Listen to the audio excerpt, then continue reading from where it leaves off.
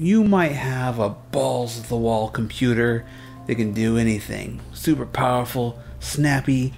Maybe you got an X230 ThinkPad. Or maybe you have something more like this. This is a 15-year-old Dell. Picked this sucker up off of Craigslist for 20 bucks. With its 1.2 gigahertz single core, single thread Pentium processor and 512 megabytes of RAM, you can still use this thing. It's totally functional. In fact, I got Debian running on it. Even a machine like that can run relatively modern software.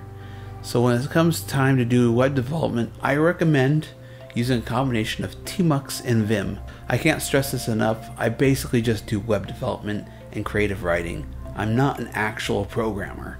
However, I do use Vim for a good portion of the work that I do. And I want to show you my favorite setup for really basic web development using Vim and Tmux. I edit HTML, CSS, and Markdown files. I use Markdown in Vim for most of my creative writing things. I'm going to show you how I use Vim and Tmux together. So one thing you gotta make sure your Tmux has your mouse support in. So if I go to Tmux config, set option -G mouse on. There's other stuff in here that got some themes and stuff. That's not really important to the project, but the mouse function is really what you want to focus on. So we gotta go to our working folder. So I have under hack, website projects, and I think I want to do, oh man, website 2020. I can't remember if that was a good one or not. We'll find out. I start website projects and then quit them all the time. So now as we're in here, then we'll launch Tmux. That sets us in the right folder. First thing I do is I do a vertical layout. Oh, a vertical layout, and I drag that sucker towards the bottom. Because this is where I'm launching things. You know, it's kind of like the code editor at the bottom. I'm usually doing HTML and CSS together. So I'll do, wrong door. I'm all over the place today. Here we are. So V, my index, and V, CSS. Awesome. And this works really good for me because it gives me both those things. And then I usually use PHP to render the quick and easy, dirty web server. So PHP serve localhost 1313. And that's usually it. In fact, if I open up Mr. Web Browser here, I'm like, hopefully this website's not tear. Oh yeah, there you go. So there's the website I was working on. Did I ever finish this one? Oh yeah, this one's pretty good. But yeah, that's kind of it. I like having this because I can have my folder access here on the bottom one when I'm not rendering.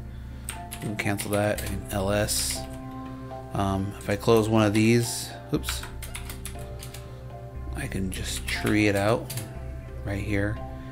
It's not the same as like using Visual Studio Code or Atom, but the fact that this will pretty much run on anything. I don't know if you ever tried using VS Code or Atom on an ARM processor system or something really lightweight, not heavy enough, not strong enough of a system to run an Electron application. Good old-fashioned Vim and Tmux together make a pretty powerful combo. And you get a lot of the features. There's ways you can set up. I mean, I'm not gonna go into details of Vim because, again, I've only scratched the surface. But you can really dial in and get everything from like code completion. Syntax highlighting is already set up in NeoVim by default. I have the number settings. It's a really amazing and powerful platform if you can get over the tiny learning curve. That's basically my quick little tiny workflow of how I use Vim in HTML development and creative writing. Alright, so this is a quick little walkthrough. I recommend doing more research in Vim if you want to dive deeper. I mean, there's a ton of resources. There's a ton of different YouTube personalities that do Vim videos. Some of them are actually quite amazing. I definitely recommend you check some of them out. And that's going to be it for now. Check you guys later.